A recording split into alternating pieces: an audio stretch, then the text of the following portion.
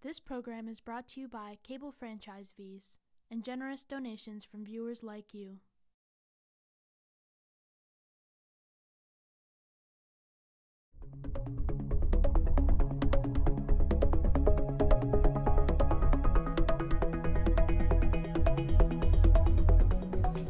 So I'm going to call the Finance Committee meeting of the Town Council on June 9th at 2:30 p.m. and we have a quorum of the committee present, 4 of the council members out of 5, which constitutes a quorum, and 2 of the resident members, and we have the finance director present. So I think at this point, I want to just remind everybody that pursuant to Governor Baker's March 12, 2020 order suspending certain provisions of the Open Meeting Law, General Law, Chapter 38, Section 18, this meeting of the Finance Committee is being conducted via remote participation. So I want to go through the committee members who are present and ask each of the members to indicate that they can hear, and then we can confirm that they can be heard. And we may be joined and expect to be joined by one additional member, Ms. Pavanelli, a little bit later. So Pat DeAngelis is not present for the meeting. Lynn Huesmer? Present. Dorothy Pam? Present. Kathy Shane? Present. Bob Hegner? Present. Mary Lou Talman? Present. Okay, so I think that I heard everybody who I asked to recognize, all of the committee members, and we also joined by Angela Bills, who's taking minutes for us. Thank you, Sean Mangano and Sonia Aldrich. So with that, we are going to do have public comment later in the meeting. I'm going to do some sharing at various points and then stop the sharing when it's no longer helpful to have the sharing take place. But I wanted to start by putting the agenda on the screen for a moment and remind everybody that the first item that's listed is to review the regional school budget. But to remind you that we do not need to make any decisions about the regional school budget today. And the regional school budget is not going to be voted on by the council until June 29th. So that at this point, when we do talk about the regional school budget, it's going to be for the purpose of trying to make sure that we're all happy with the information presented and to enable us to ask additional questions if additional questions are necessary, because there still is time to, if there are additional questions that came forward after last night, to go to the go to the regional school district, pose the questions, and then get a response back. So that's basically where what would happen there. So I think that I won't put the regional school presentation up from last night right now, and we'll just do that as is necessary later. But at this point, I think we can, I'll hold off on the sharing, and I think we're back to the regular presentation. Were there any things that people have thought about since last night regarding the regional school budget that's additional information that would be helpful? So, yes, Bob. Yeah, I noticed It was on page, it was one of the pages of the presentation, but it was in the packet that we got, last week. It was on page 43 or something. It was the sort of the budget, the proposed budget, general fund appropriation, where they had the payroll accounts, the expense accounts, and all that. And I noticed that in the expense accounts, the special education expense account went down $454,000 over the FY20, although the FY20 was about $300,000 higher than the FY19. So I think it would be helpful to understand what's going on with that expense budget. Andy, I can answer that one a little bit. Okay, why don't you go ahead? Just speaking on my experience from when I was there, the nature of the expense accounts for special education, particularly at the region, is that the largest portion of that budget is for out-of-district students. And the cost for an out-of-district student can range anywhere from $50,000 to $300,000, sometimes more. And they tend to go, sometimes they move out of town and then the financial obligation moves to another town. Often they move in and then we have to budget for it. So a couple of years ago, we had some move in or come up from 6th grade to where we had to start budgeting for them at the region. And so I don't know this for sure. It's probably once they put the full budget document out and you can see the number of students that are in out-of-district placements. I'm assuming that the number of out-of-district students has gone down or the cost of the programming has gone down. Because that's usually what generates those large swings. The other thing that happened, which may be affecting next year for special ed, is the state changed the circuit breaker reimbursement law. So circuit breaker originally used to only cover the cost of special education students when that cost exceeded roughly $40,000. And they wouldn't cover any special ed transportation. And one of the big things that they changed, was that they did start including transportation, which is a huge cost. It was like $200,000 or $300,000 for the region and sometimes more. So they started reimbursing for some of that special ed transportation as well. And they made some other little changes to it. So that if the reimbursement went up for circuit breaker, then that means their general fund portion would go down. But I can follow up with Doug just to verify those things for you to make sure that's what happened. Yeah, that makes sense. It just stood out. Yeah, it's a big number. It's a big number on this. It's half of the of the change. So, okay, thank you. Okay, is there anything else? I was going to report on one thing that I had talked with Sean about, but Dorothy. 2 points. I remember at a previous meeting that I believe it was Superintendent Moore said that the district was meeting needs within the district at a higher level than they were before. In other words, there were fewer people were going outside for the very expensive special ed services, and that the district had been better at meeting some of them here in town. And my other question was, and Sean partly answered that, was why is this a local expense anyway? Special ed should be a state expense. And it sounds from his comment that there's some movement in that direction, because it can just totally skew town budgets, and it's, we don't control it. Yeah, can I speak to that a little bit, Andy? Yes. Yeah, it's a huge expense, obviously, and there has been a lot of push for more state support, and that's why that law was changed partially.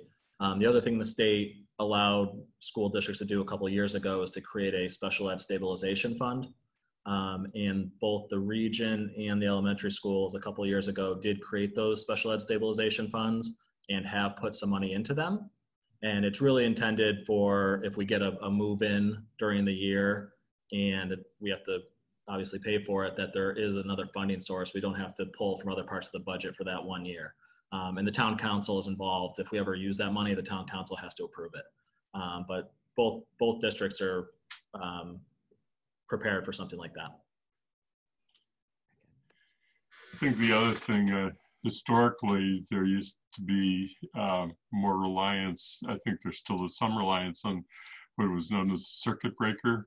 And that was that if a district hit an unusual point in the amount that it was required for the budget for special education, that the overage with the formula was to be covered by what was called the circuit breaker provision. But the problem with that was the legislature was not always reliable on fully funding the circuit breaker amount. Yeah, they've been better in the last couple of years. I think they got up to 75%, which is sort of their commitment. But other years it's been below 75%. So they've been a little bit better, but we'll see what happens with COVID-19 and the economic impact and how that affects circuit breaker. Dorothy, did you have anything else? Otherwise, I'll ask Kathy. Okay, Kathy, you had your hand. Yeah, I'm going to build on what Bob just asked, and then Sean talked about the contribution to the stabilization fund. So we can't talk about first page, so I'll talk about the second page. On the page that just showed the subtractions since the first subtractions were made, there was a pullout of $98,000 less to the stabilization fund, the special ed stabilization fund. So my question for both that fund and then on the next page, there is a fund that Doug referred to last night, contingencies and reserves. And that's got 497,000 in it if I look at it as the pre-COVID number. So I just want to know, how much do we have, just a fact, how much do we have in the stabilization fund on special ed, and how much going into the next year, and how much do we have in contingency reserves? So do we have 497? Because last night Doug noted when we were talking about potential cuts in school aid that where we hadn't accounted for them, we have a little bit of a buffer. So we have, so I'm not sure how that contingency reserve works, but it's nearly $500,000 of a buffer. Right. So then the second question is, do we also have one in the other? So, one of the things I asked last night, I'm worried, but I understand this, why this is as it is, that we might have some expenses that we haven't known about yet for teachers or substitutes. So they might need that stabilization money. We might get a state cut. They might need that, so just trying to think of where in this budget there's a little bit of breathing room. So it's just those two numbers. It wasn't to question them or not. And then the same question I have on capital, and I know we're supposed to just look at the operating budget now, but Doug showed the capital pieces. As the people who are on the Joint Capital Planning Committee know, we didn't do a line item for schools. We have a reserve that we will be talking about in the fall. So I'm wondering whether the region, we got it for elementary, whether they have any from prior years appropriated funds that haven't been fully spent down yet. And I double checked what Doug had sent us, and he just sent us, I think, just for the elementary school. So that's just a question of the region that I don't think affects this operating budget at all, but he listed COVID expenses and a couple other things. So those are questions of, I can't get it off these sheets. Yeah, it's Sean. Yeah, the first question, I can ask Doug for a breakout of the contingencies in their line item. Some of that is every budget, regardless of COVID, the regional school district has always had a $280,000 E&D contingency that they vote as part of the budget every year. And it's never been used. It's always just there as a contingency. And the reason why that's done is because of a little bit what Doug spoke about last night. When we vote that, it gives the school committee the ability to use it if there was an emergency without going back to the towns. If we didn't do that, if we ever needed to use any E&D for an emergency or situation, we'd have to go back to the towns for approval. So that's one of the reasons why we include that as part of the budget every year. So at least half of that number that you're looking at is that regularly recurring item. To your second question about capital, so the region doesn't get cash capital like the town of Amherst departments do. the region borrows for its capital projects and then assesses the town, all the towns for that capital. Okay. And typically they borrow after they know the exact project costs. So the town is only paying the actual debt obligation for the actual costs. So there's not really a situation where there's money left over or anything like that. So any emergency costs they would have this year, and I mean this year, I mean in FY21, the town of Amherst wouldn't be assessed that until FY22, which Doug said, alluded to last night. That cost wouldn't hit Amherst until the following year. Okay, thank you. Yeah, I think it's close to where I was going. But you'll see the term time used in regional school discussions about bands or bond anticipation notes, and that's the mechanism to borrow funds before the debt is actually issued. That is going to be the long-term debt. The long-term debt vote isn't really a vote, and it's one of the things that I wanted to just mention that Sean and I had talked about a little bit earlier, because the way that the process works is that the region sends a letter to each of the towns saying that they are proposing to borrow the following amount of funds for the following purposes. And that triggers a period of time in which the town can vote that it disapproves of the issuance of the debt. And if towns don't vote, then it becomes automatic. So it's sort of like this negative thing. And because you don't affirmatively vote to do it, you affirmatively vote to object. What has happened in the course of time for this region is that the region has always been presenting to the 4 town meetings about the proposed debt to be issued, and it is discussed at the 4 town meetings, and then nobody's surprised when those letters come out from the school committee, and I've never recollect that any of the towns has taken that action. In other communities and in Amherst previously, it would require the select board to make a decision to submit it to a town meeting, and then the town meeting would have to take the actual vote as the legislative body, and there's a 60-day period, and if those actions don't occur within 60 days, then it becomes binding debt and goes forward. So that's what the process is. We're in this thing that I'm a little bit uncertain about, because the stand-in for the select board in our form of government is the town manager, the executive. And so what I'm not sure about is whether the town manager has to make a decision to refer it to the council before the council can vote on it, or whether the council can take it up in our form of government under its own initiative. The other thing that becomes relevant to all of this, it's really about process, because I don't think that we want to object. What had happened was in March, there was a letter and we didn't do anything with the letter. It became binding after the 60 days. And, but the schools, and this is what I had asked Sean earlier, have issued a new letter. And so the process has started again. The new letter is just for the reduced amount of borrowing listing the projects as presented by the superintendent last night. So that's kind of just background a little bit. I think that the question that had also come up is whether we want to have something in the financial order, even though it is the way I said, and I'm going to go back to screen sharing in a moment so that I can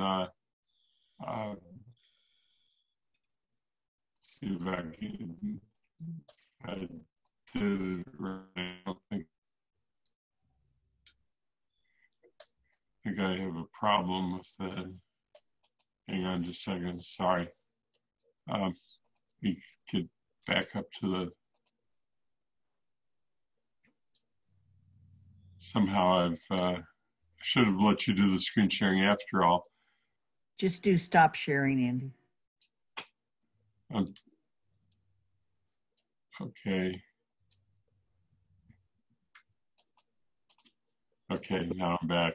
Okay. So What now I was going to do is show you the order, but if you look in the order that Sonia sent to us earlier today, just before the meeting, you'll notice in the order there's a provision in there that kind of affirmatively states that we're not objecting, which is really an unnecessary step to have to take in the order. Is this the one you're so talking about, Andy? Yes, you have to go down a little bit. Go lower in the document. That's it. Unless I don't have the right one. No, that's it. Wait, you're right there. So Andy, that's the condensed version of the vote just for the council. It's not the full notification that you saw previously. That's why it's so much shorter than the letter that we get.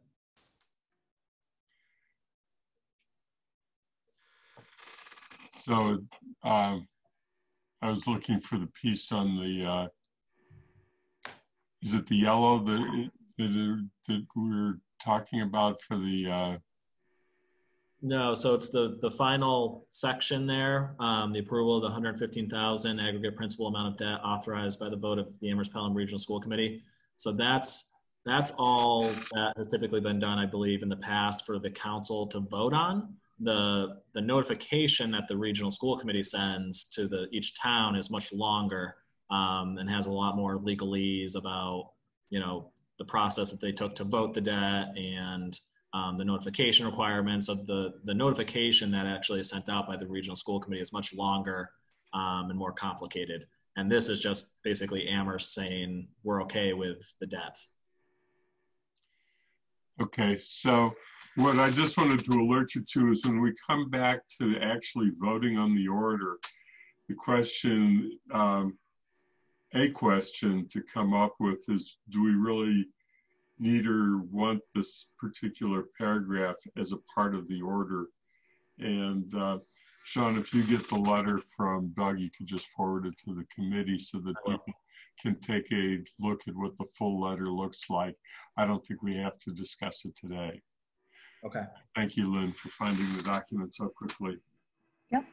So, do you need it up anything else on the regional? I see Dorothy's hand is up. Is that from before? You're muted. It's a new question. It's just a follow-up. I was looking for notes I took last night when Sean explained what END was. And the note I had last night was, it says END line equals reserves, school choice line. So I didn't understand it last night. Yeah. I heard that there is no school choice this year, which is personally relevant to me. But I was just confusing how those two things went together. What's it mean? Okay. So E&D is its own fund or account that stands for excess and deficiency. And that is similar to a town's free cash. So anytime the region has surplus revenues, it goes into that account. And anytime we have savings on the expense side, it also goes into that account at the end of the year. And that account is allowed to build up a balance up to 5% of the operating and capital budget. That's one thing that's different about regions is there is a cap on how much we can have in that reserve, whereas towns don't have a cap on their free cash. The region also has a school choice fund, which is completely separate. And whenever students choice into the region, the district gets $5,000 per student, plus a little bit more for special education students. and the tuition money coming in goes into that school choice fund. And then each year, the school committee and the district decide how much of those funds they want to use to, it doesn't support the general fund budget, but costs are shifted from the general fund budget to that school choice fund. And so there's a decision each year how much of those funds they want to use, and they want to keep the fund sustainable because they don't want to run out of that money and have a cliff type situation. So both are somewhat, one is definitely reserved, the other one sort of acts like a reserve, but it's used to support school choice students. Okay, thank you. Lynn. Yeah, so how much is totally in the one that acts like a reserve? Yes, that was the question, yeah. Yeah. So we always try to keep it, sort of like the town, we try to keep it between 3 and 5% to maintain, a strong district. Last time when I was there, it was at about 3.7 or 3.8%, which is somewhere between 1 and 1.5 million. It's whatever, you just take that percentage and multiply it by roughly 32 million, which is the budget for the region. So it's somewhere between 1 and 1.5 million. It's not a lot in the grand scheme of things when you think about how big the regional budget is. And the 5% cap is actually, if you compare it to the town, that's the low end of the guidance for the town. The town wants to have between 5% and 15%, whereas the region, the most it can have is 5%. So, but that's where it's at. And that's not the same as contingency and reserve? No, so the contingency and reserve would be if we were to use any of those reserve funds or to earmark any of those reserve funds as a contingency in the budget, like we do that 280,000 that I described earlier, that's the account that it goes into.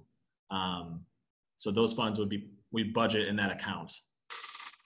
So the contingency and reserve is within the general fund, where E&D is the separate fund. Lynn. So I just want to understand, last night, even though we're not voting on it now, there was the capital expenditures. Mm-hmm. And when those are finally approved, do they come to us for approval? Number one. And if they do or if they don't, and we find out that, the budget is in serious, serious trouble, could those projects be funded out of this reserve account? It's up to you whether you want to approve it or not. If you don't act on the capital request, the vote within 60 days, then they are automatically approved. And okay. That's the way the 3 towns have typically done it, 3 smaller towns, and the way Amherst has done it up until just this past year. So you don't have to act on it, but you can. So those 3 projects they're borrowing for, and then they're going to assess the town. And your question is, if the financial situation is such that the town can't pay the assessment, could the school use its reserves to pay for those capital projects? Yeah, since now I find out they're planning to borrow, that would be the question. Yeah, theoretically they could. I mean, so the region always has borrowed for its debt, and it's just the way the capital process has always worked for the region. There's always a short-term borrowing, and then it's assessed to the towns, and the towns pay it. That's how pretty much every regional school district handles its major capital needs, is through some sort of borrowing and assessment to towns. But theoretically, they could appropriate their reserves for capital projects, but I'm not sure that you'd want to dip into reserves for that purpose right now. All right, and then my other question is, when is the clock ticking on the 60 days? So it's in the notification that I'll send out to you. It says the date that the vote occurred. I believe it was a couple of weeks ago. So I don't think you're at any risk of the 60 days expiring soon. But when I send the notification out to you today or tomorrow, you'll see the date that it was voted. So it'll be sometime in July. So that was when the regional school district voted it? Yeah, it'd be the date that the regional school committee voted it. Okay. Well, the reality is we're not going to know by mid-July what condition the state budget's really in. Right. So the reality is we'll end up letting the 60 days expire, but I'm just trying to, bluntly, I'm trying to identify where every penny is. Yeah. The other thing I'll just note, because it's something we talk about, the regional school committee does have a small capital stabilization fund as well. It's for, again, specifically capital. So it can't really be used for anything else. And we keep it there as an emergency. It's got $300,000 or $400,000 in it. We were building it up to help fund the track replacement. You may pass budget processes. We've made contributions to it when things were a little better. And we were trying to build it up to help offset the cost of the track. So there's also that money that if there was a real emergency, the region would have access to. Yeah, I mean, you don't want to strip the budget of every possible contingency, but every once in a while, you just want to know. Yeah, you just want to know what's available. What's available, that's all. So just pause for a moment. I see that Sharon, you are now here. I am. Sorry, I was late. No, that's okay. I just wanted to confirm for the minutes that you came on into the meeting at 3 o'clock and that we are meeting remotely. So I was confirming that you could hear us and that we can hear you. So we should go ahead. Lynn, I'm sorry if you were. No. I mean, it's we have to look at the region debt, which shows up in our budget as part of our capital allocation, as being not any different. Once you incur a debt, you've incurred a debt, you have an obligation to repay it. And so it is, I don't think we've ever asked, and I'm not aware of any town having asked to go back and relieve it. It is worth noting that the way that the amount is allocated amongst the districts is different from the operating budget.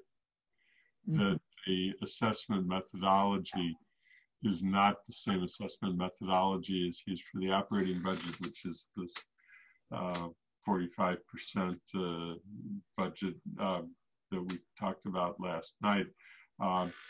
It is straight allocation according to the property values within the town. Oh, interesting. Okay. Thank you. So I don't think there's much else to say on it. Any other questions to be posed about this? Because we should turn our attention then to the 1 month budget if there's nothing else to ask right now. And Sean can take notes back. First Kathy, then Lynn. Okay, it's mainly having heard there are these other funds in addition to what we're seeing here. If I went on to the regional school budget page on ARPS, would I find this all? You know, so if I knew what I was looking for, would I find the big reserve, this reserve? The budget document includes information on the excess and deficiency balance and the school choice fund. Okay. Lynn? So Andy, I don't think you're looking for a vote today. Is that correct? That is correct, because we have time. Right. Thank you. But we do need to vote on the 1 month budget if we're going to make a recommendation to the council. So I think that if everybody's in agreement to do so, we should move to the next agenda item and talk about the 1 month budget. And I don't know if there were questions that are still lingering from last night. We'll start there and then we'll put the proposed order up on the screen after that. But let's start by seeing if there are any questions, additional or comments from after last night's hearing. You want to on the screen, Andy? Yes. Huh? You're going to go ahead and put it on the screen, the proposed order? Yep. Okay, if you have it. Oh, I have the 1 month budget memo. If you want the order, I'll put it up.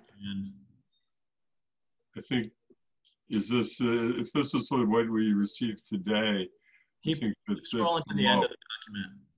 I'm sorry, Sean? Keep going down. Yeah. Lower page.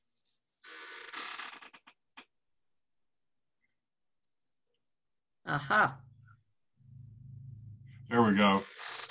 Now you're in the middle of it. So just go back up a teeny bit to the top again so you can see the top of the order to start.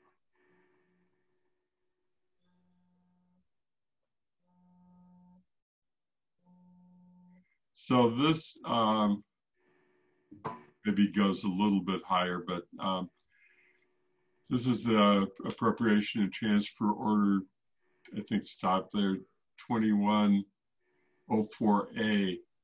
And this is what the count has been submitted to the Finance Committee with the intention of submitting it with our approval to the Council for consideration for adoption. And I don't know if Sean or Sonia have anything that they want to say about it at first as the order. But it just encapsulates everything that was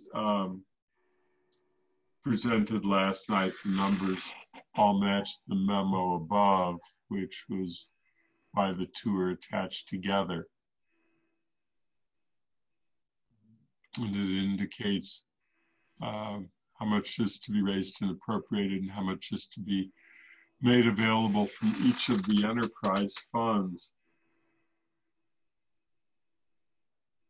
Yeah, there's nothing really new on from me, Andy.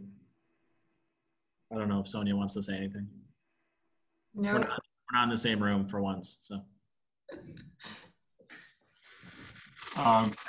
You pretty much said everything there really is to say about this.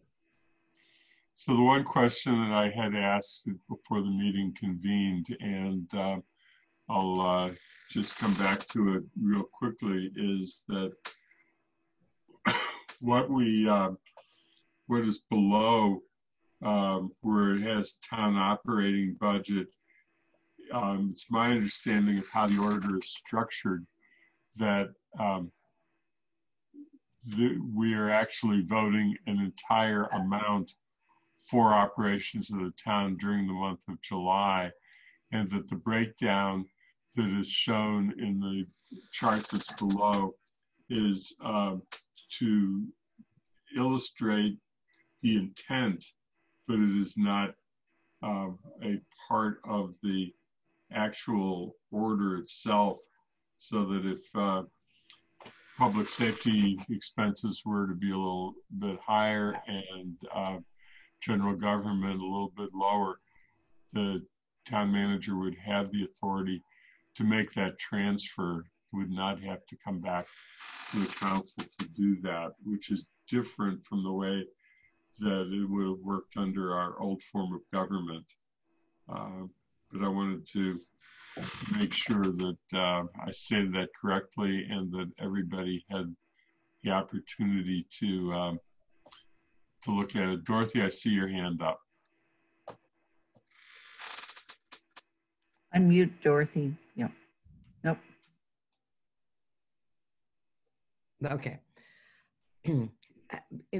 Because of the memo that you sent out with the assignments of areas of the budget to look into, and you had me down for community services, I then looked on the town site. There was community services and there was community services program. And community service program includes some things which you might think go under public safety. So I was interested in that. It was community policing initiatives, neighborhood watch programs, directed bicycle patrol unit. So I was just, and there was some school-based programs and Adventure Ropes Challenge. I was wondering, when you write community services, do you mean community services program? Or is that under public safety? That's all under, what you just mentioned is all under public safety. Community services would be health, leisure services, council on aging. Okay. That structure is basically coming from the from the budget book. That's how it's broken out by functional areas. Okay, thank you. Structure is like this. Yep, that's what I wanted to know. There's another hand up. Mary Lou? Yeah.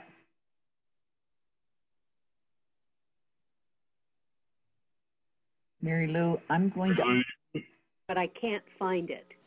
I You're now on. Oh, Go okay. for it. All right.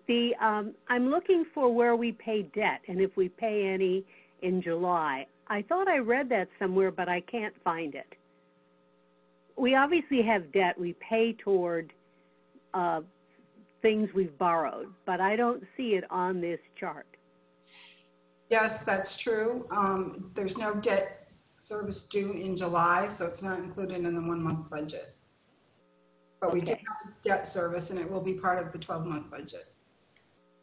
All right. Thank you. And similarly, there's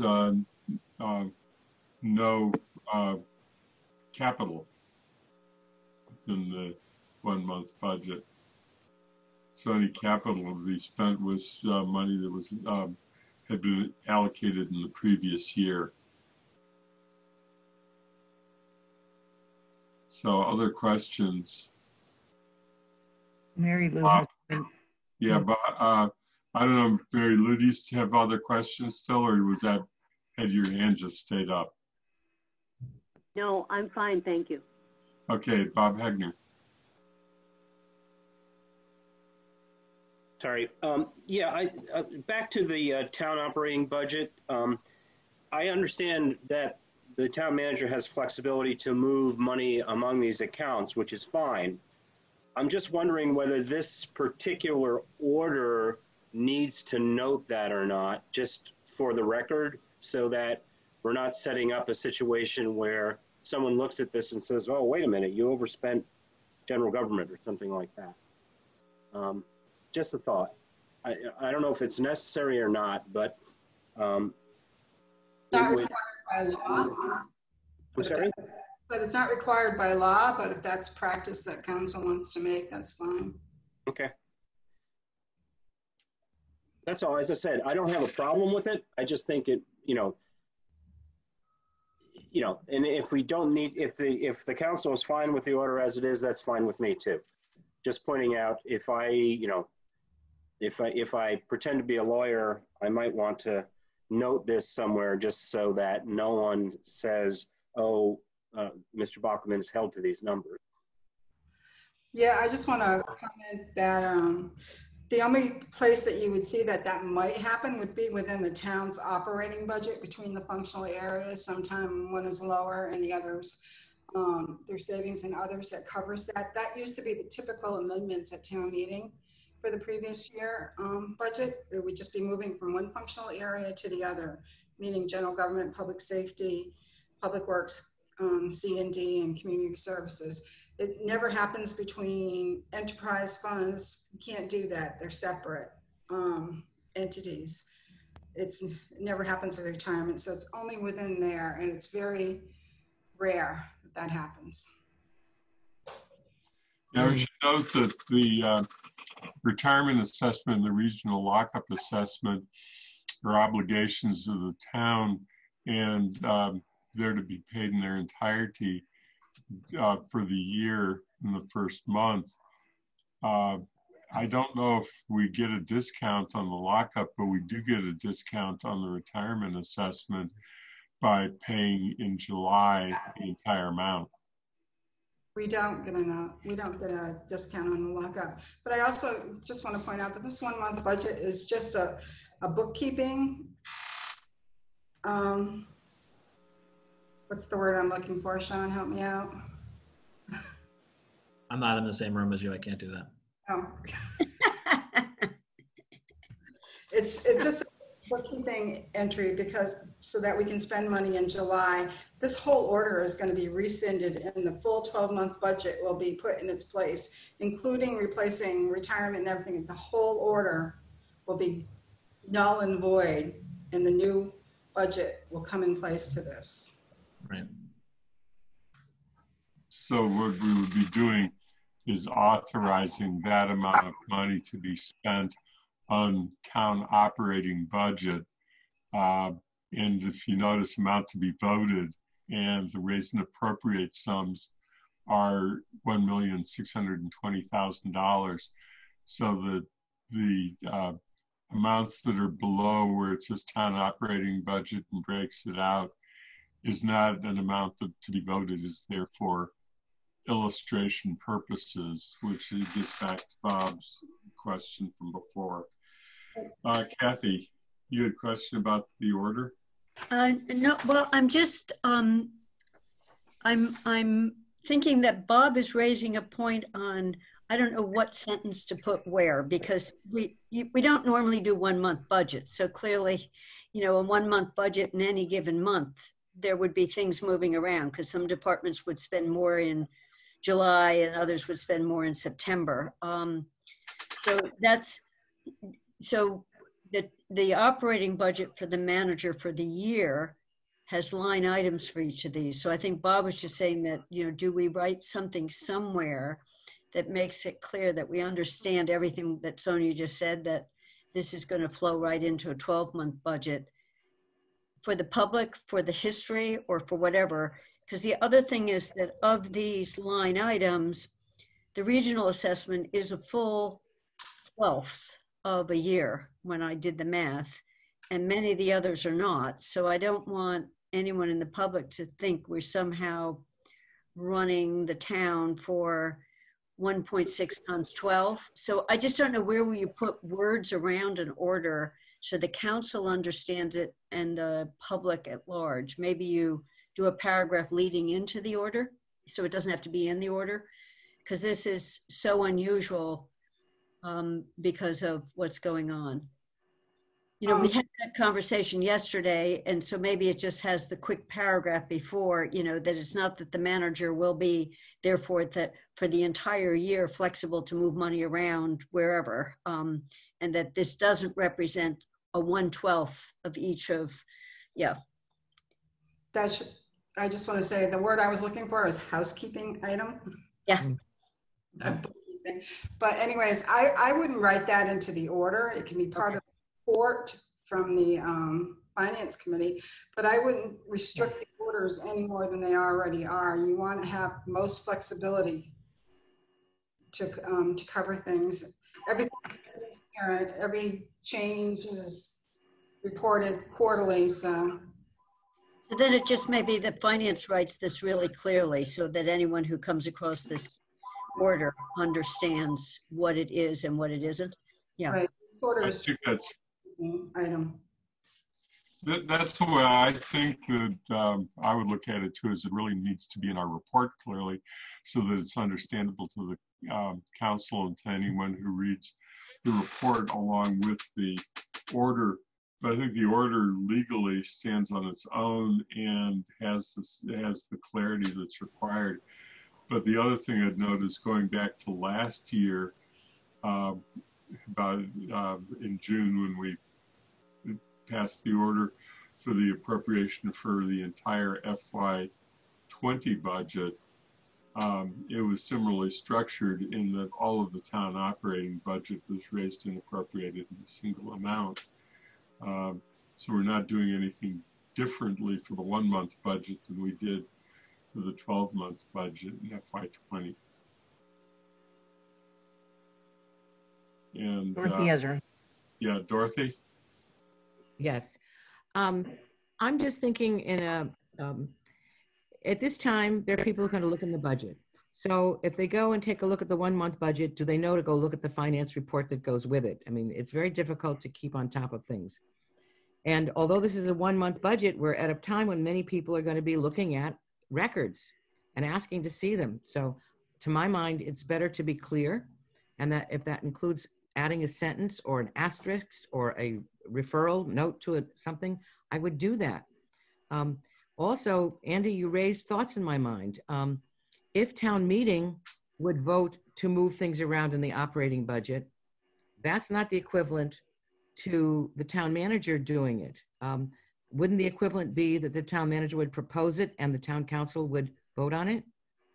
I'm really just in a very, I wouldn't say defensive mood, but since there's a big interest in transparency, I think that we have to make sure that whatever we do can be understood by interested members of the public who want to see what we're doing. There's no plan to move between any of these line items at all? And if there was, it would be totally transparent. Okay, good. Yeah, I think the transparency wasn't the issue, it was ease of administration that sort of got us to thinking about just doing the last year, the structure that we've just described. The important things that are out there, we have, if you look at other cities and towns, and even look at our, excuse me for saying this, Sean, look at the school district, I think we have much more on our website available about all aspects of the budget, that if there is a point of transparency, I don't think that it's missing. We even have a piece in there where if you want to go and look at actual transactions, that's available on the website. Our website is very complete for transparency, and that's sort of been the historical value that we've put forward. Mm-hmm. So, you know, this is the legal document, and I think that the question is keeping it simple. It sort of came up actually in a non-financial order. One of our counselors was objecting to putting whereas clauses into the order because the whereas clauses, she was arguing, don't belong there at all, that the order should just be the order. And this is sort of in that same light. Okay. So were there any questions about last night's discussion yet to talk about? Because if not, then what I would be looking for is a motion that the Finance Committee recommends appropriation order FY21-04A for adoption by the town council. So moved. Kathy moves what Kathy you just made that motion. Yeah, I second. Okay. Who's it seconded? Dorothy. Dorothy seconded. So is there any further discussion on the motion? And I'm looking for doing it by raised hands since I can't see with the document on the screen other than the current speaker, but I see no hands up. I don't see any hands up from the non-voting members, and I'm going to, if I don't see a hand go up from the non-voting members, assume that that means that they agree with the motion that is on the floor. So You seem to be fine, Andy. I think we're fine because we've given opportunity for discussion. I do have to do a roll call vote, however, from the 4 voting members of the council who are present. So, Griesmer? Did you say Griesmer? Yes. Yes, approve. Yes, I did. Pam? Yes. Shane? yes. And Steinberg votes yes. So it's 4-0 with 1 member absent of the voting members. And I think that means we can go on to the next 2 agenda items, and the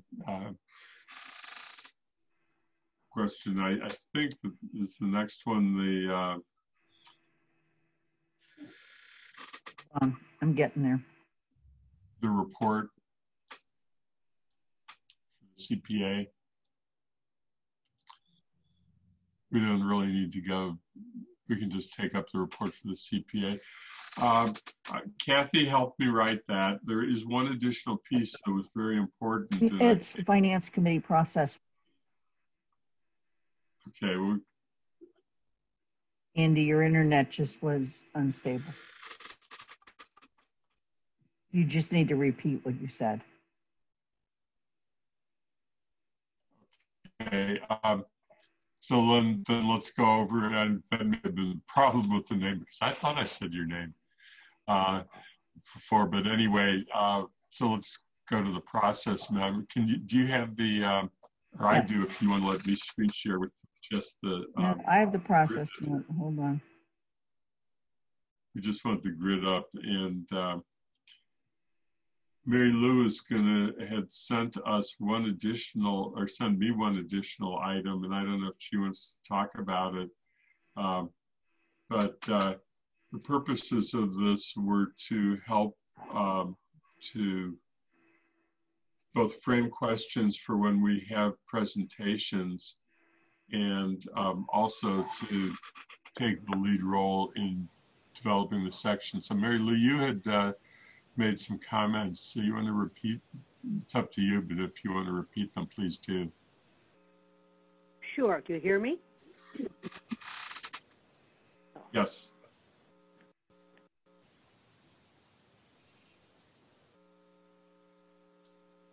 Go ahead, Mary Lou. Okay. I just put that together from the old finance committee meeting. We, over time, developed a series of questions that we would like answered, you know, some ideas in terms of people, equipment, what they do. And, you know, it's a rough copy. I send it to you and Kathy. If you think it's worth passing along to everybody else, they can take from it what they wish or totally disregard it. But I think we had found it helpful, and it at least might be a starting point for some. Is Okay. this what up on the screen, Andy? That's not it. Yeah, that's not it. Why don't we leave this on the screen for a moment? Oh, sorry. Just because I want to see if everybody's agreeable. One other thing, Sean, you had put in a date for, I think you were suggesting a date for the presentation of the planning and development, conservation inspections, which wasn't listed in the original schedule. Yeah, we were going to add it to the same afternoon as general government, which I think is July 9th. Out of all the finance committee presentation dates, that looked like the one that had the most ability to be added to. So it wasn't, we just missed it when we originally did the calendar. So we added conservation development to July 9th.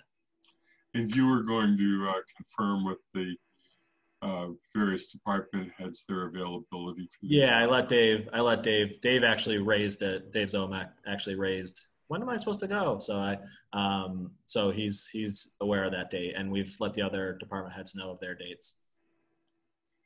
So looking at the reason I wanted to leave this up for a second is that I took all the replies from people who gave replies and then filled in for the rest. Is there any discomfort or request for changes to what I put forward? So I don't see any. Dorothy has her hand up. Dorothy? Literally her hand. Yes, I did both. Okay. I would wonder if I was very interested in the items that I mentioned from the community services program, which I now find out are under public safety. I'm just wondering if I could do some of those with community services as well. Well, of course, when we do all of the budgets, all of the committees should be asking questions. Mm-hmm. We're not looking for the questions to be coming exclusively from any one individual, so that if you have questions about public safety or anything else, if you have taken on community services, that's fine. What we want to make sure is that somebody is reading the budget book and making sure that at least one person is well prepared for the meeting, but hopefully we're all well prepared for the meeting. I think it's just our experience with the complexity of the budget and the length of the budget you can get lost in it if you don't focus on the specific areas. But if you have the time to get through the entire budget, you certainly should get through in detail anything that you're interested in. So you're not precluded from asking questions. Very good. Mary Lou and then Kathy. I see two more hands up. No, I'm fine. You're fine? Okay. I guess I didn't have my hand up. Okay, I was just going to say to Bob that on Public Works and Enterprise Funds that they're going to be on the same day. So I was planning whatever to learn as much about both of them as I could by going backwards. So just that you would know that I'm also doing that. And then on Public Safety, Pat's not here, but I went on our website, Andy, when you were saying transparency, I could get all the way back to, I think, FY06. I forget where I could no longer find budgets, but there was a FY10. And I was going to ask Sean where to find some, because I was trying to track staffing in town and where it's gone up and down and look at police, look at fire. And our website actually has a lot of that information, just sometimes you can't find it right away. So I was going to be an understudy for public safety, like doing some work and then cross-referencing enterprise funds and public works, because it strikes me that the staffing for the larger public works is servicing both the enterprise funds and roads and others. So just trying to understand that mix. So it was just a comment. So it went with Dorothy's. It's not that I wasn't going to be exclusive about that, but I found last year it was the first time through both of those. And I felt like I needed to know more by going backwards as well as looking at this year's, the coming very thick budget document. So. No, I think that's a fair thing to do. I mean, that's an added piece that I think we should just be flexible in how we deal with this, so that if you're spending a lot of time on public safety, for example, since that's the one you gave, you just let Pat know that you've been spending a lot of time on it, so she's aware of it, and she'd probably welcome having the opportunity to consult with one other member of the committee, because you're not tripping into a majority until you get to 3. Yeah, and I just think if we come up with questions when we get the budget book, I found it useful, I don't know whether the departments have, to try to think of, if I have specific questions, to write them down in advance. So before they come to the meeting, instead of they're having to look through things. So I don't know whether I'll have them, but I didn't do that as well with the budget process last year, my first time through. I was thinking of questions as I was looking at the book rather than in advance. So I just, yeah, because we're going to be squeezing a lot into a very short period of time.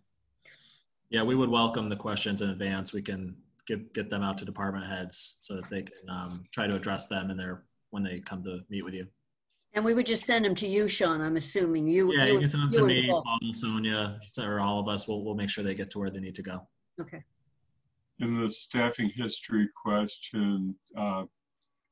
Yeah, I can help. I think the question was, where is it on the web, or previous budgets on the web, so you can see where the staffing has been in the past. And I can send some of that to you, Kathy. Okay, I'll just send you, you'll see how far back I got before my word search didn't turn anything up. I could go back really pretty far, and then, I wanted to get back, because Lynn, I found it very helpful to see what had happened in the last recessions, where had we tightened up and how did we adjust, and then what happened? It was just and I only was following one department, but in any case, my son from Switzerland was amazed at what you have put up on the website. He said, "Look at this, this is great." Can I just mention something? If you look at the October indicators reports. Historically, there is FTEs in there, so you can see the ups and downs and stuff. Okay, that's great. Thank you. Yeah, I was going to point that out, that the two other places to look at one is the financial trend indicators, as Sonia just indicated. The other, if you really want to get into the history of things, you can find all sorts of stuff in the annual reports, but they take a lot of time, especially when you get to the point where they're no longer available online, but they're only available as PDF scanned documents. And they're really wordy, Andy. So, you know, but yes, I found some. Whoa. Yep. Yeah. Yep. Mary Lou has her. Lou, do you still have a question? Yes, I see your hand up. Hello? Yes. Yeah. Oh, I'm wondering, you know, we're looking at the budget, and those are projected amounts that we think we will spend. But at the end of the year, those numbers change. So are we all going to be looking at the budget with projected numbers, or should we be looking at the end of the year report with actual numbers? Otherwise, we're going to have different people looking at different things. I mean, I've done the schools, you know, for a long time, and I know that those numbers are projected, and then they show me what they actually spent last year, and you can see there's a difference. It may not be much, but in some cases it could be a little more. So I guess my question is, what sets of numbers do we look at so we're all consistent? Thank you. Yeah. We can all talk about our own experience to the extent that we've done this before. The budget we're approving is the budget that's proposed. And obviously, one of the things that gets reported in the budget is where there are changes from the previous year and why there are changes from the previous year. So we understand that. But that still is not always on actuals, because of the timing that is often built upon the prior year, is the prior year projected. And the only other place that I know to look for is, to the extent you can, to look at the quarterly reports. Okay. So, but it is worth looking at. Yes. Dorothy?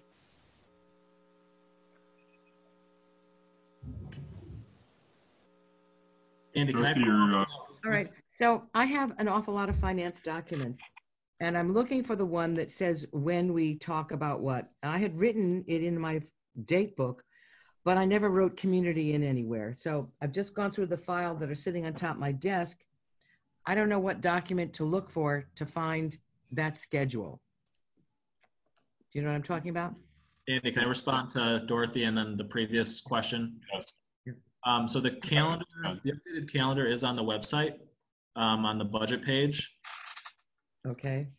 So that you can find the most recent calendar, and I believe I did put the one up that has community or conservation and planning in there now. So that will give you the most up-to-date schedule, and we'll update it if anything else changes. The other question was about, from Mary Lou, about actuals. If you look at our budget book from prior years, there are actuals included in there by different categories within departments. So there is some information on actual spending that council members and committee members can dig into and ask questions if they see a large change between actual spending and the budget. So that data is provided. Okay, thank you. Calendar.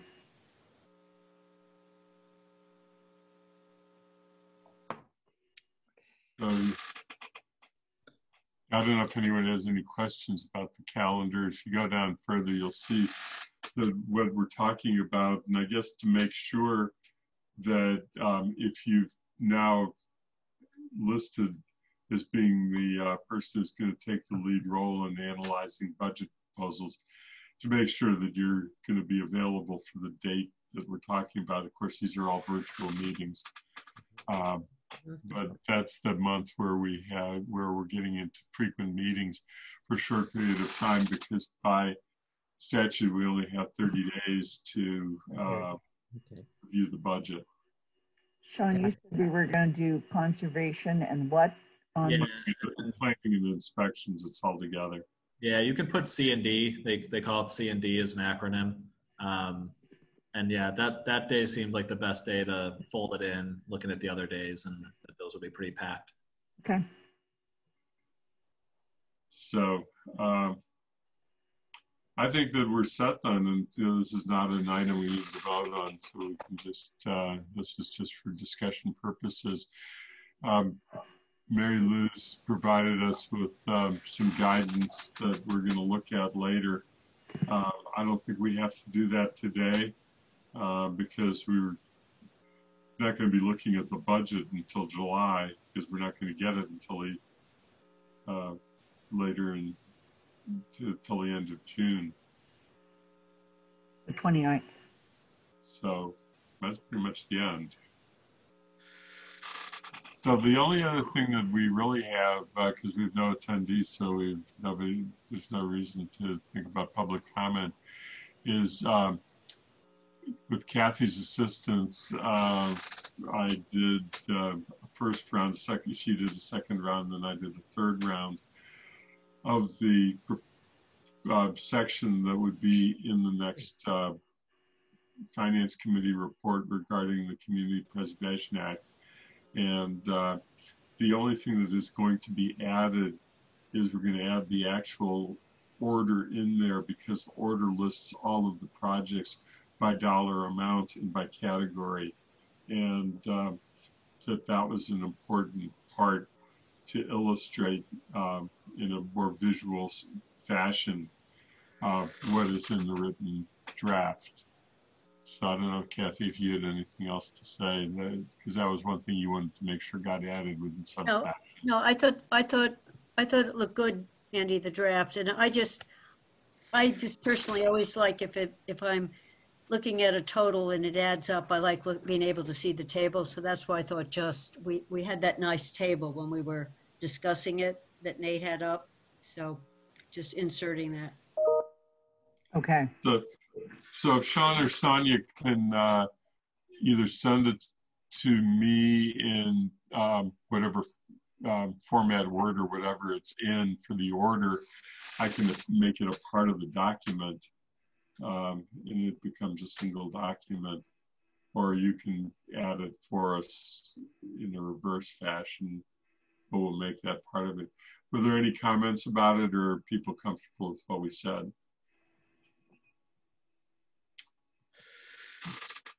So seeing Dorothy, you had something.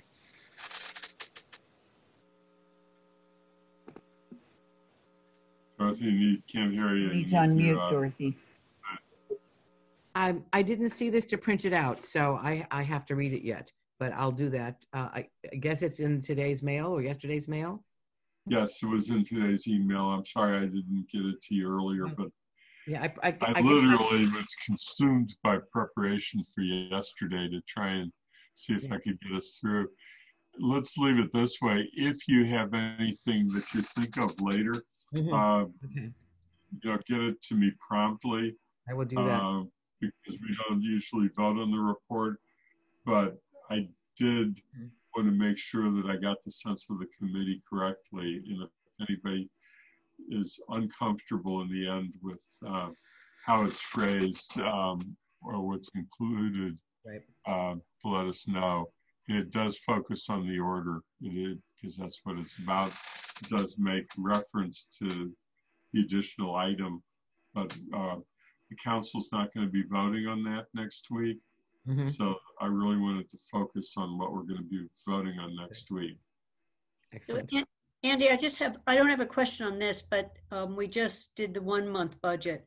Are you going to do a finance report that has two parts? One is the 1 month. I will add the finance committee, and I'll do that with you, just to report on the 1 month budget. Because both of these come up on Monday night, correct? Correct. It'll all be in a single report. Okay. And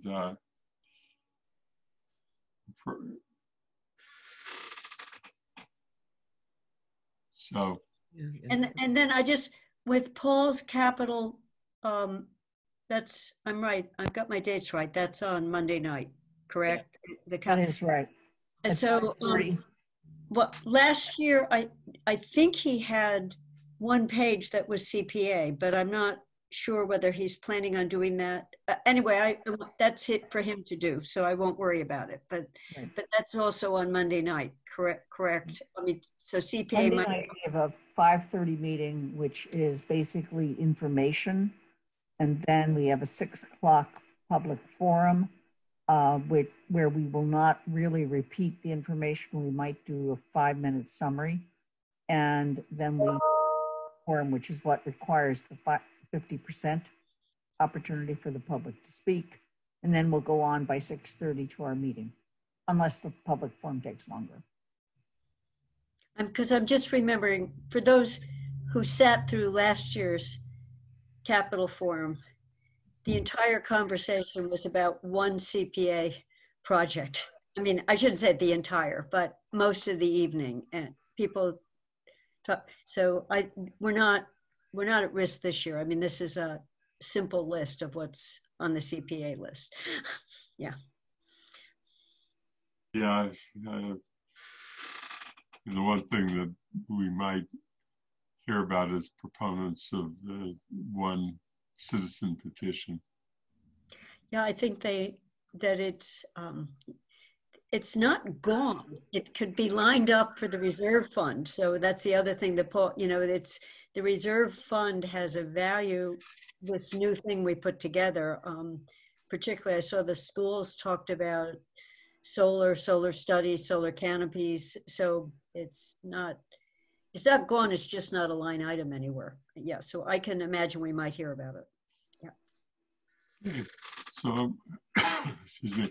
I don't think that we have anything else that we have to do. There are no attendees, so we're not going to ask about public comment. I have nothing else to add to the agenda, unless anybody else has something that they would like to request be added. But otherwise, I think that we're complete. And if I see nobody who wants to ask anything else, we can treat ourselves as adjourned. Thank you. Thank you. The meeting then is adjourned at 3:50 p.m. Thank you. Bye, Thanks. Bye. Bye. 21 budget, which is the Finance Committee is tentatively scheduling for July 13. And in addition to this hearing about the 1-month budget, and the council vote is anticipated that we will be, as Finance Committee, reporting back to the council in order to be able to take a vote on the 1-month budget on June 15th. The annual FY21 budget to be presented on June 29th. And then a series of meetings of the Finance Committee, as has been previously noted. So, turn to my colleagues on the Council and the Finance Committee. Does anybody have questions?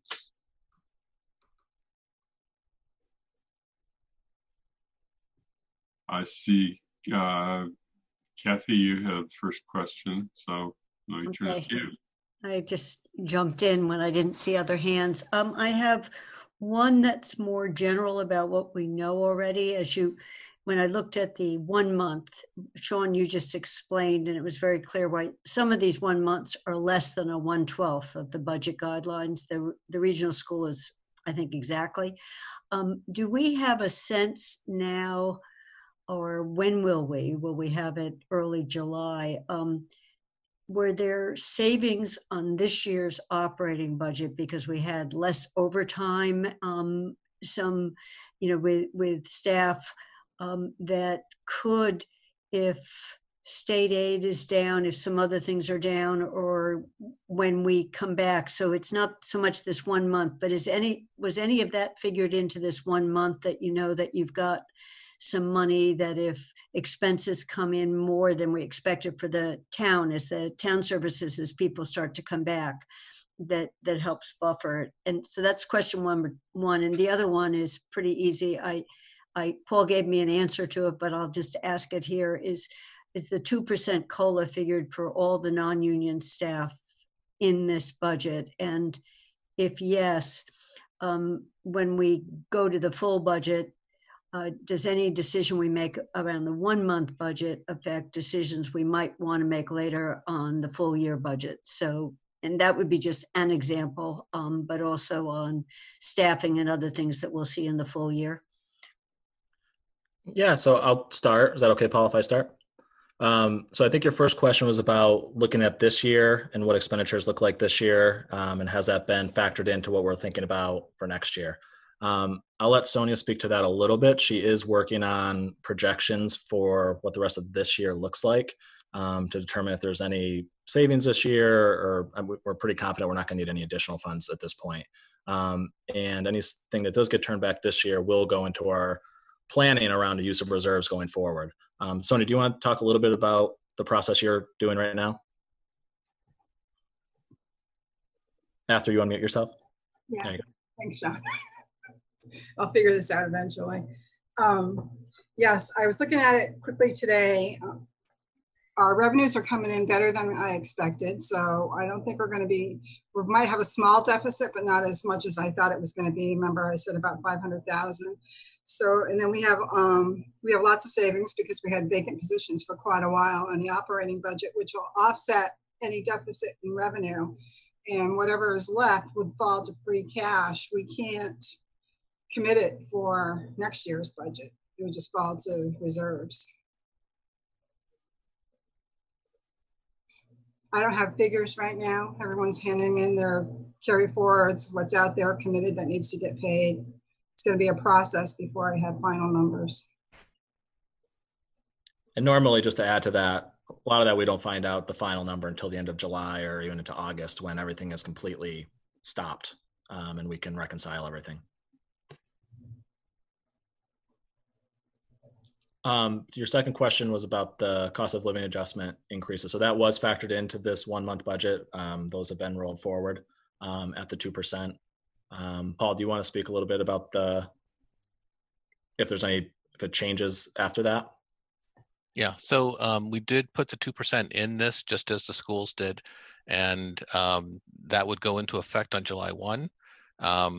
The 2% is what all the other unions, all the unionized employees are receiving. So to single out the non-union employees, I thought was not fair. And also, they're the ones who are doing the bulk of the work right now and getting through this very difficult time. So again, in alignment with what the school department has done, that's what we're proposing as well. I just want to make sure people understand my question on COLA. I would completely agree that the moderately or lower paid staff, and I'm just looking at what some other entities have done, not towns necessarily, where the very top people have said we can forgo that small increase this year or for part of the year. So that was the question. But I think you also had told me by email, Paul, is that all these decisions can be revisited with the 12-month, and I mean, there are no furloughs in here now. I mean, we don't really know much about staffing here. If things go south. Right. So the tool that we would use is the same tool the university would use, which is using now for FY20 actually. But we don't really compare ourselves to the university. Our situations are totally different. Our pay schedules are totally different. We do compare ourselves to other communities, and our neighboring communities are doing the same thing we are here. And in terms of implementation of that, I think that we would implement them on July 1, as I said. Oh, and then what I want to add is the tool that we do have in our possession is the furlough tool, and that it can have the same impact as a not including the cost of living, and that's a better tool in my mind, and from Sonia and Sean's mind, because that's something that we can apply across the board. So if we have a big deficit and we have to cut it, we have to reduce our expenses, we would ask all employees to say take a little bit of a cut instead of a small number of employees taking a very big cut. So we can do that in the course of the year when we need that tool. So it's the use of furloughs is something I think is much more understandable to employees as well. If we show a deficit and employees understand that we have to cover that deficit through reduction of costs, and everybody's sharing the pain in essence, and they're not working, so there's a feeling like, oh, I'm not working, therefore I'm not getting paid. And so I find that that's a much better tool. It's more flexible, and we can call it to order when we need it. And if that happens, and if we find out in November, December, whenever we need it, we can pull the trigger on that. Sonia, did you have something? Yeah, I just wanted to add that we've used the COLA method before, where we've not given COLA to the union, or we've cut pay like $1,500 across the board, or for the lower paid non-union employees and stuff. And it throws our pay scales off. We just actually recovered from the last time we did that last year. So it really throws everything off. So the most efficient way to do it is with furloughs across the board. Okay. Well, I'm not seeing any other questions, people who have their hands raised right now. I just, before asking to see if there's anybody from the public who wishes to speak, we'll ask one thing, which is confirmation.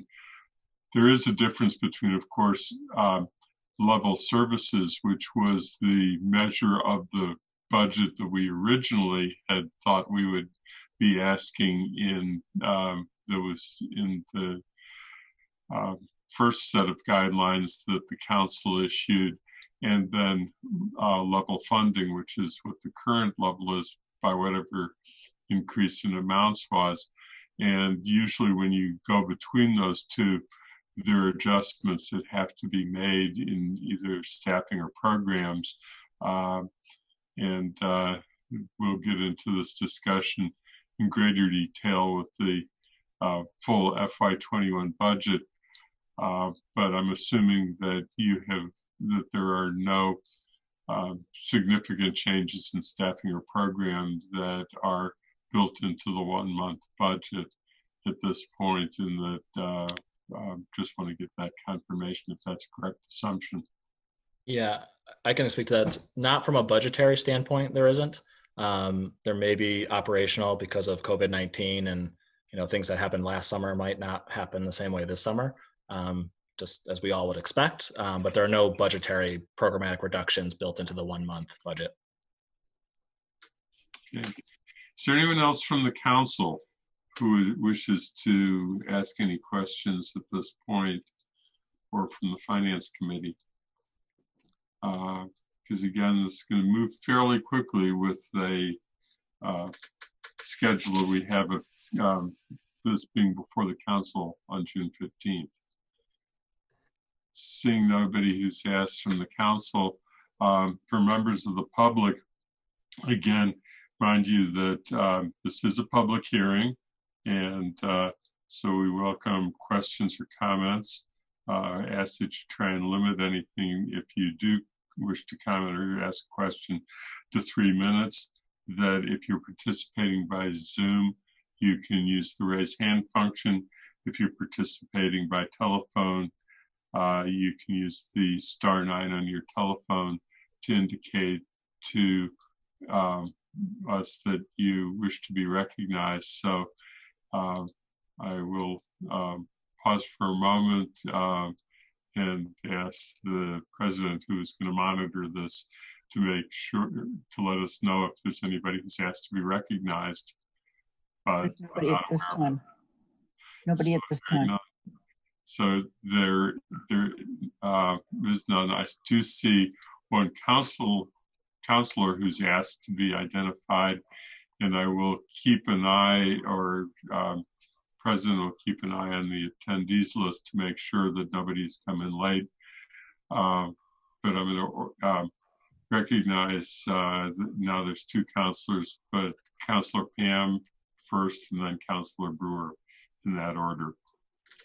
So, Dorothy? Okay, I just want to make a comment that I have heard from a number of people that they would prefer in the future if we had a meeting and not a webinar, so that they could be seen and participate, feel that they're more in the room with us. I know there's technical problems, but I think that there's an attempt to work on that. So I'm just making the point now because it's been spoken to me. It's been passed on to me a number of times recently. Andy, I'd like to. Thank you. Lynn? Yeah. Dorothy, thank you for bringing that up. And I just say that not related to this hearing, but separately today, we had a conversation with IT to see whether or not we can figure out some kind of registration system that allows people to come into meetings and be seen. So we're working on it. We're very aware of it. It's a comment that came up regularly during our district meetings and also now periodically during council meetings. Okay. Right. You have one other hand up. Yeah, I do. Alyssa. Thank you. I just wanted to mention, since I know the Finance Committee will be meeting tomorrow, that I completely support the schools and the town's approach to COLAs and future furlough considerations, using that as a tool either potentially later in the year or hopefully not until the following year, because we have no reason to believe the following year is going to be great. And recognizing what was said clearly about we work to be both an employer of choice and to be comparable to our peer communities. And we're not in any way, shape, or form anything like the UMass Athletic Department and how it's talking about little teeny tiny give backs from certain people. That's not the way our salaries are set up at either the school or the town level. So I am very appreciative of the thought that went into that, and looking at what we did in the past when we did make a straight dollar figure cut, and it was a mistake, as many people suggested at the time, and it created ill will, and it also didn't help us in terms of getting to our other goals. So thank you for thinking through all those different possibilities, because I know a lot of different people are doing it different ways. Okay. So, thank you. Anybody else? Mary Lou. This is said, but whatever we do, it needs to be consistent across the town and the schools and the library. So if we're doing COLAs, it's for everyone and not COLAs here and something else there. I have a second question about the budget in terms of, is there anything in here for summer programs for children, or are we not going to do LSSE this summer? I'll let Paul weigh in because he's spoken with Barb about this. There is a budget for the community services and for LSSE in here, but Paul can talk more about what that might look like. Yeah, so the guidelines came out for how to do summer camps, and they're so onerous that we've determined that we cannot do municipal camps this year. And we really feel terrible about that because I know a lot of people depend on it. But the types of camping experience that children would experience under the guidelines that the state has put down would not make it doable for us. So we will not be offering camps, and we will be making an announcement about that tomorrow. Okay, thank you. Anything else from members of the council? If not, then I think that we can call a hearing of the Finance Committee to a close. The Finance Committee will be meeting tomorrow afternoon at 2:30. We'll have a discussion about the 1 month budget over we have a couple of days that we can do, a couple of meetings where we can do that, but it will be before the council. And of course, the council will have the opportunity to ask additional questions of the town manager at that time, since it is at a regular council meeting and town manager is at council meetings. So that there is one more opportunity, unlike the region budget where I kept driving home the point that we made that might not have the opportunity to directly as counselors ask questions of the superintendent, but we certainly can of the town manager. So seeing no other hands being raised, either from members of the council and finance committee or members of the public, I think that we can conclude the hearing for this evening for the 1 month budget. And I want to thank the town manager and finance staff, Mr. Mangano and Ms. Aldrich, for their participation this evening.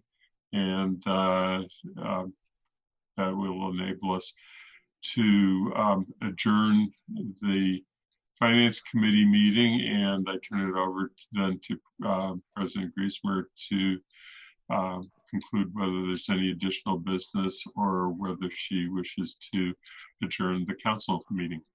I just want to remind us that next week at 5:30, we have an information meeting about the capital budget. At 6 o'clock, we have the public forum. And at 6:30, we have our regular council meeting with a very, very full agenda. Other than that, meeting's adjourned.